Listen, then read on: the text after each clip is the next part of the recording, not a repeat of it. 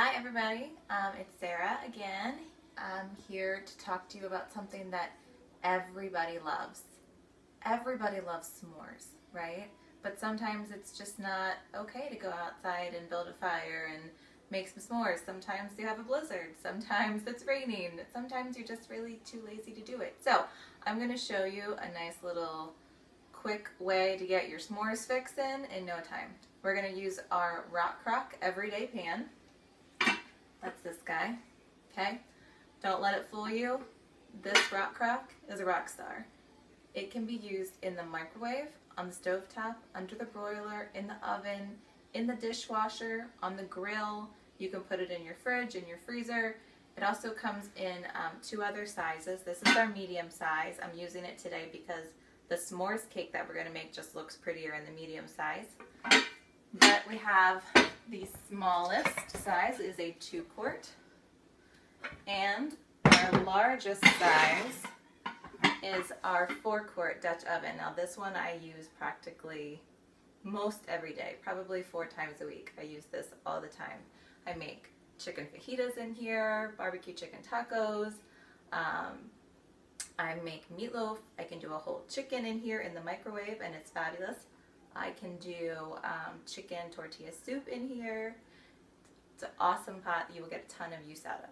So, first things first, for our s'mores cake, very simple. It is about 1/2 of a box of just Devil's Food Cake Mix, 1 egg, and 8 ounces of sour cream. I'm going to use my measure-all cup and pop that in there.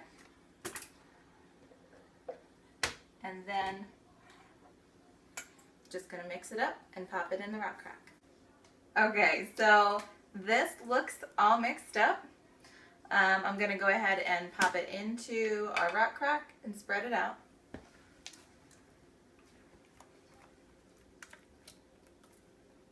So this is going to get baked in the microwave, and it's going to take 4.5 minutes. You heard that right. 4.5 minutes.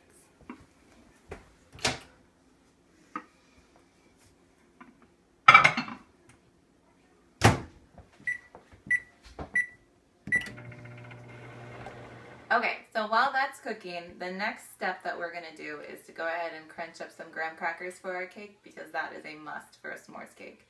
So if you ever have some frustration that you need to get out, the food chopper is probably a great tool for you. You're going to go ahead and take your food chopper, put it right on top of the food that you want to chop, and just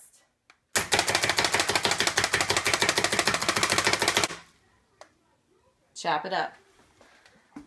So this is great for carrots, onions, any kind, anything basically, nuts, anything that you need to get chopped up. Every time you press the handle, it actually moves a 1/4 turn, so it gives you a nice even chop all the way around.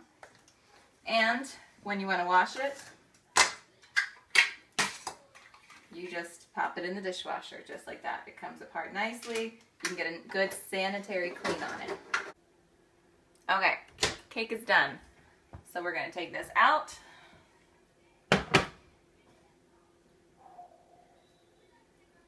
See the steam rising off of it. So good. And then I have some Hershey's. So I'm just going to pop these in our small batter bowl and melt them up so we can drizzle some more chocolate onto our chocolate s'mores cake.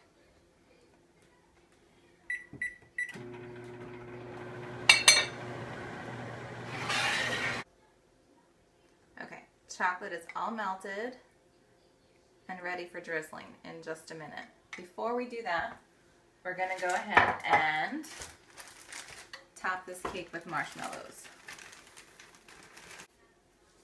Alright, this is going to go under the broiler for just about a minute to get it nice and toasty. 8 minutes up, and there's our toasted marshmallows.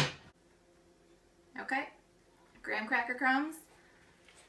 This is one of our flexible cutting mats, so I'm just going to curve it in and sprinkle.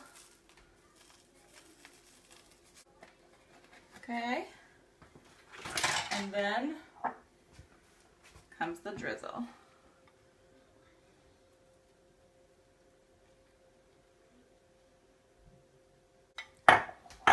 So that is our chocolate s'mores cake, done in under 6 minutes. All right, here it is, the final result, chocolate s'mores cake deliciousness. Check it out. Now, if you want a piece, you're gonna have to make your own, because this one is all mine.